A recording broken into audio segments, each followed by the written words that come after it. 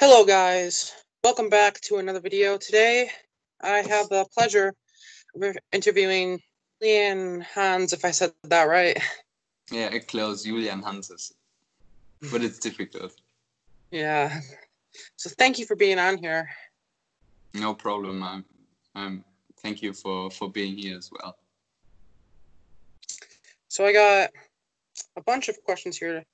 Just more than I usually ask, but not that much more, only 2 or 3 more. So I'm free. All good. So yeah, first up, I wanted to ask you how you got started in racing. So it was on holiday when I was, I think, 6 years old. My father, my brother, and me, we were doing some karting, and it made so much fun that always when we were on holiday, we searched for a close karting track to have fun there. And after a certain point, we bought our own kart and started racing in small categories like club sport, hobby sport. And yeah, then when you win the first few races, and then you start to think what I'm doing now. So like a next competition. Then we started like doing the West Germany championship, and when I won that, we went to the German championship and also to Europe and stuff. Yeah, and when I won the German championship in karting 2014, I went to Formula then. Okay, yeah, it's pretty cool. Racing is pretty cool because someday I want to get into racing, but don't really have enough money to do that right now. But so yeah, I was just wondering what your favorite part of racing is. My favorite part? Yep. Yeah, for me it's at one point to drive the car completely on the edge, to push everything out of the car, to drive it so close to the limit, and also the fight man versus man on track. And yeah, but I also love to work with a team and be part of a team that we all work together for one goal. It's also a big part for me. So I was just wondering what if really anything inspired you, but I was wondering if there's anything specific that inspired you to want to start racing. That question I never asked before, but I think it was like the passion when you start putting that work in, that it how to say, when you put the work in, that you get success when you work hard for this. I think it's the most of the sports like this, if you really put a lot of work in with fitness and mentally and stuff, and working on the simulator, you get better and better. And also this was something for me where I noticed I love racing. Like I said, I love it to drive the car on the edge, to fight. And I think this is what motorsport really, why it went so deep in my heart. Yeah, racing it's pretty. It must take a lot out of you to race and to compete with all those other people. So I was just wondering if you had a pre-race meal to get you prepared for all that. Like if you have anything specific or before the race. Yeah, pre-race meal. Yeah, it depends a little. So I'm a big fan. Oh, 1 second. So I'm a big fan of a low carb diet. So I always look that I have a lot of fats before my race, or a lot of proteins, but often I also drive without eating anything. So I'm a little bit more focused. Yeah. Yeah, that's normally what I eat before. For example, scrambled eggs or some nuts or so. That's always in my bag. Yeah. So I actually saw on your Instagram, in your description, it said you were a car enthusiast. Yes. I was wondering if you have a favorite car. Yeah, I have a few. So for me, it's currently Audi RS3, which is my daily. So I am completely in love with this. But when you go more to the more expensive cars, it's probably like a Porsche 911 or so, yeah, or Ferrari. Yeah, I like the Porsche 911s. I actually have a diecast of one of them. And they're pretty nice. It'd be cool to ride someday. So this is kind of, I don't know, like in touch with what I don't know, but I was wondering how you train for the races, like what your training is. From the athletic side, you mean?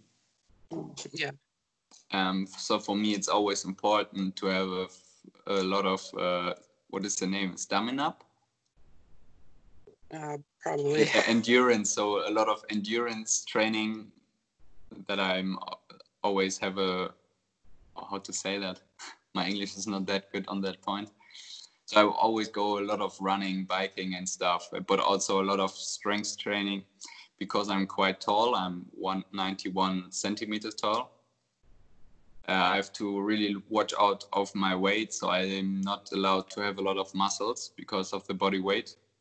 And this is why I always do not a normal strength training.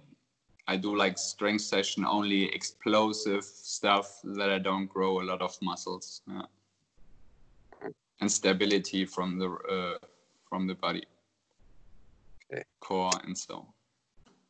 Yeah, yeah, I could imagine it would take a lot of work to take a lot of training and physical fitness to race because got to be pretty fit. Yeah, not in every race. There are tracks which are really difficult. For example, Zandvoort is a tough one when there's 30 degrees or so and the long corners. This is quite tough. So at a few tracks you really have to be spot on from the athletic side. Yeah. Yeah. So this is kind of just a little bit off topic with what I just asked you, but I was wondering what you would say the worst wreck you've been in, if you have any specific, or if you've even been in a bad wreck. Bad? What would you mean? If I had bad luck? What do you mean? What the worst wreck you've been in is? Oh, hard to say. Because earlier I was watching some wrecks, just racing wrecks, and some of them they look pretty intense. I saw this guy, he flipped over. You mean from the simulator?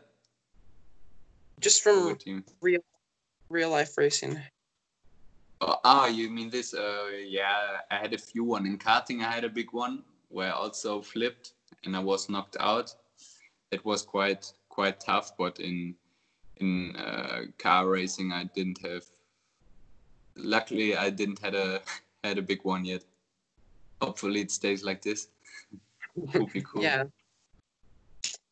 Yeah. So this is also just kind of off topic with what I asked you, but I always find it kind of interesting to really like. I always find it kind of interesting. Sometimes I see how race car drivers, they sometimes they talk about really weird fan encounters they've had. Like sometimes I've seen, so I've heard someone talk about once while they were in the bathroom. Somebody actually asked them for an autograph while they were going to the bathroom. So I was wondering what the weirdest fan encounter you've had is. Yeah, it's always like this. You know, when you have a few fans, there are also some people which are a little bit weird. But yeah, I never answer on that. I also got some DMs which I thought, oh my god, what's wrong with you? But I delete them and I don't think about it anymore. But there are also a few DMs where I said, unbelievable, what are the people thinking there? Yeah, for example, for nudes or so. So imagine if I make a nude and send it someone and it goes around the world. That would be rest in peace. Yeah, those DMs, messages can get pretty weird sometimes. Yeah, for sure. I once actually got a message. Somebody offered me to join the Illuminati, which that was pretty weird. Really? Well, luckily I didn't have that one yet. Yeah, I checked the account. It was called like Devil I don't know. It was something really weird that had to do with like Satan and the Illuminati.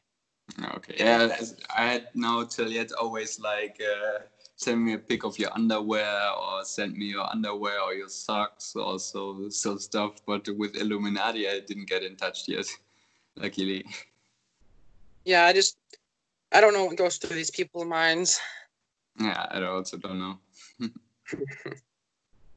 So I was wondering if you had a favorite racer growing up, like just a favorite in any racing series, just a favorite racer. Ooh. Normally, when I get asked for my idol, I would say it's my father, because in racing, you know, if you look up to someone and say that's your idol, I don't think that is good for you, because you take him on top on you. So when you're on the racetrack against him, your mindset shouldn't be that he's on top of you, no matter who it is. You know what I mean? Yeah. Yeah, and that's why I never take an idol. A few years ago, I had the idol like Lewis Hamilton or so, but my mindset switched a little bit, and yeah, that's changed. So probably should have asked you this when I asked when your worst wreck is, but I was wondering what normally goes through your mind when spinning out or like going into the grass or anything like that. That probably every driver thinks about, oh, what will my engineer say? or hopefully the onboard camera is not recording. These are the two thoughts which are directly going in your mind as a racing driver. Yeah, but normally you think like when you go through the grass or so, you normally come into the pit or so, because when you have grass in the radiator, you have the engine overheats also, so you always have to think about going in the pit, talk about the team, give on the radio a short information to the engineer. Yeah. Yeah. So I don't know if have I asked you what your biggest goal for your career is yet? No, not yet. My biggest goal for my career. A good question. I want to get to be a factory driver for a brand. I don't know which yet, but I want to. And to stay in motorsport. You know, motorsport fulfills my life. I love it completely. I want to have it through my whole life. It belongs to me. So I want to make my passion to a profession. Yeah, I just recently started getting into motorsports. I think really 2017 is when I started like getting into it, kind of. But I didn't really watch any races or anything. And then 2019 is really when I really started watching races normally. Yeah, but cool. And how do you came to motorsports, through Formula One or what? Well, I started liking motorsports from NASCAR. I watched the 2019 Daytona 500, and then I just really started going from there. Just anything with wheels and an engine, I like. Nice stuff. So yeah, this is actually my last question. I was wondering if you have any tips for anyone who wants to get into just who wants to get into racing. Good tips. Such a big sponsor. Oh, well, sadly, motorsport gets so expensive that normally normal people are not able to compete in this sport on high level. You know, as a hobby, you can do it, but when you go to professional races or so, you're not able to to be fast compared to the guys who have a lot of money or big investors. Yeah, for example, when you really want to go professional, you need a big sponsor for sure. So yeah, you don't need that your family is rich or so, but you need a lot of good contacts from the family side, which are maybe have business partners so who are able to invest a little, or just contacts with management which speaks to teams and stuff. Yeah. It's really important in motorsport. So it's always in motorsport, it's always about the money, the right contacts, being on the right time in the right area, and also to perform for sure. Yeah, racing it's definitely really expensive. My brother, actually, he sometimes he's been saving up to try and get a car, like a lower series car, but yeah, it's definitely really expensive. Sometimes he comes up to me and asks me if we want to start saving money and like sharing the money and saving it together. Yeah. So yeah, that's really hard. Yeah. But if I never end up racing, really, I think it'd be cool to drum for a band. That'd be pretty cool. For a band, yeah, you're a drummer. Yeah, I've been drumming since like 2016, I think. Oh, okay, nice, very nice, cool stuff. So yeah, were you gonna say something? I'm fine so far. If you have no more questions, but if you want, you can ask other questions also. I'm free. Okay. So that is actually all the questions I got for you. Actually, I have another one. I was wondering if you have any tips for me to get for future interviews on what you think I could improve on. I really have to say, it was a really good interview. You are really good prepared. Made a lot of fun to talk to you, and also you already made a mind before. Also had a few interviews where the people call me and are thinking about what am I asking him. So it was really well prepared. Thank you. In my opinion, it was really fine. Thank you. Thank you. That means a lot. So thank you for being on here. I've had a lot of fun. This is probably one of the funnest interviews I've been in. So yeah. Same for me. Thank you very much. Thank you. Have a good day. You too. I have night now. All right. Yeah. Bye. We see us. Yeah. Bye-bye. Bye. Thank you. Thank you.